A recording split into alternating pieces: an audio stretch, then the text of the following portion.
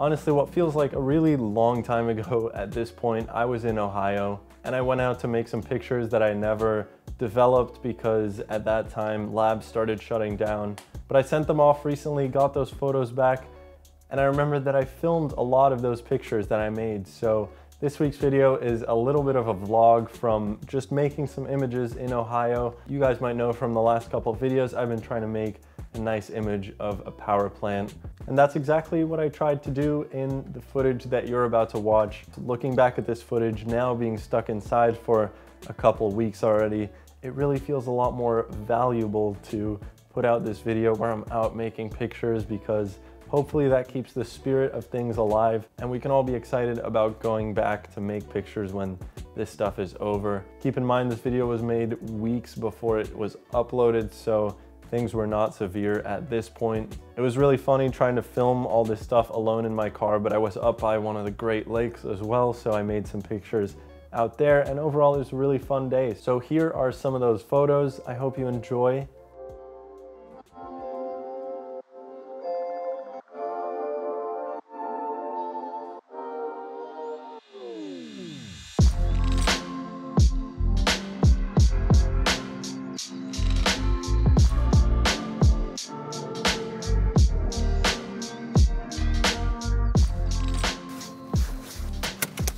Here's the update. Today I'm driving around Ohio. So I'm usually staying with my girlfriend in a town called Akron. Wow, that is really bright. Oh, do I need to shoot that? Yeah, I do. Oh man, wow, that is incredible. There we go. Look at that. I actually thought I was heading out of here, but then saw these nice, I don't know what these are called, but I've shot them so many times. They're these beautiful golden. So gonna snap a couple frames. I'm on my second roll of the day. I think today will just be pretty chill. Gonna try to take you guys along, make some pictures, and enjoy a nice sunset because it looks like it's gonna be really good today. Light meter.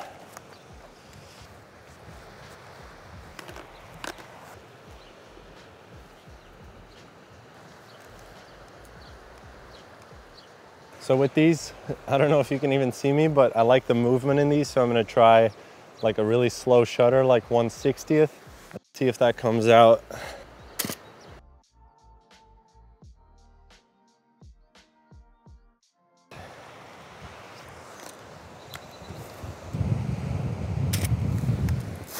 This is something I've never tried before, but I'm gonna try to use the ND filter from my video camera on my RZ to see if I can get a lower aperture, because I want the stuff that's in the front of the photo to be really blurry, and right now it's too bright to do that since the RZ only goes up to a 400th of a second. So see if that works out. Sorry if this shot looks like trash because it's overexposed. All right, here we go. So I should be able to shoot a couple stops. Uh-oh, thorns. I should be able to shoot a couple stops darker. Where was I before? Because oh, I was over here.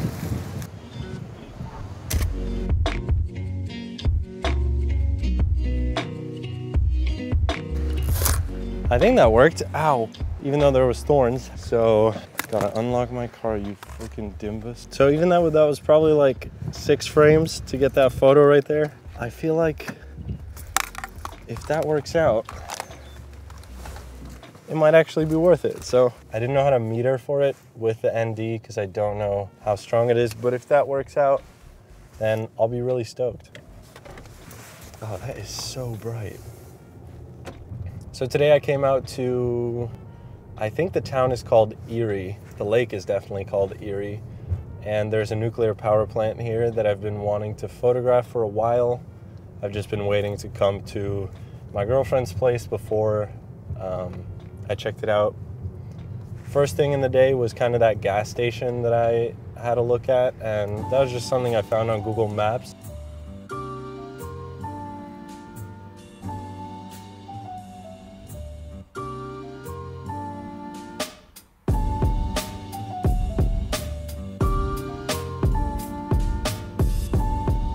So I've scoped out a lot of this stuff on Google Maps, which is something that I like to do quite a bit.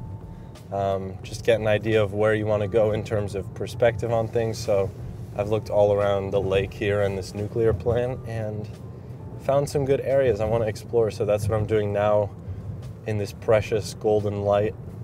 Obviously, I've got the RZ with me. I've got some Portra 400 with me. Put my car right in the middle of the road. Is that a bad idea? Potentially. Let's do it quick.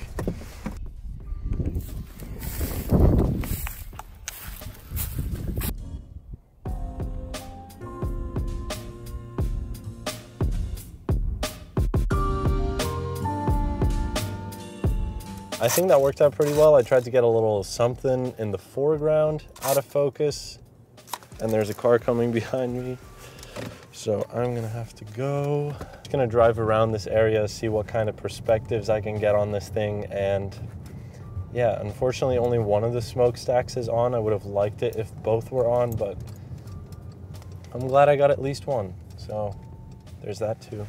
So I guess with this power plant, what I'm looking for is something a little bit contrasting. Like a power plant is very industrial, and so I'm trying to combine it with nature in some kind of way in the photo to make for hopefully something interesting looking. So I'm trying my best. Oh, beautiful. Let me try and not get my car stuck because I have a history of doing that. I just got to like the entrance of the power plant. A little bit sketchy because I feel like I might get kicked out even though I'm not yet on private property, but I'm gonna load up my third roll of the night. Delicious snack.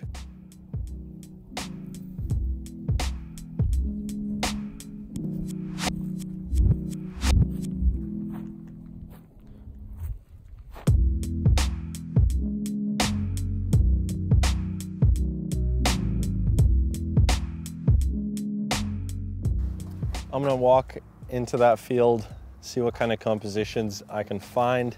This is kind of what I was looking for because before I was on the other side of the power plant. Now I'm kind of on this side where the sun is backlighting the smoke, so it looks much more highlighted against the sky, which is what I was looking for. Came here with just the right light, so I'm gonna check it out, see what kind of photos I can find.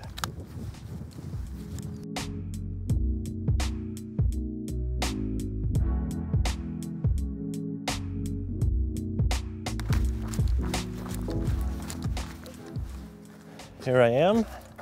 I think that was really successful. I'm gonna hop back in the car and try my best to not waste any precious light out here.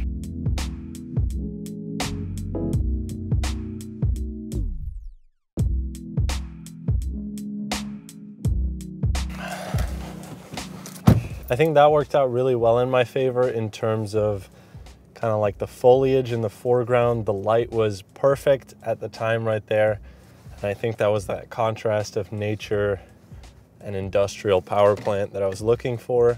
I had a really great time out there, very happy with the results, and definitely a nice photo to add to that collection of ongoing landscapes that I feel like I've been making for the past 3-4 years. Thanks for watching, stay safe out there, and make sure you subscribe down below if you're not already, because I upload videos every week.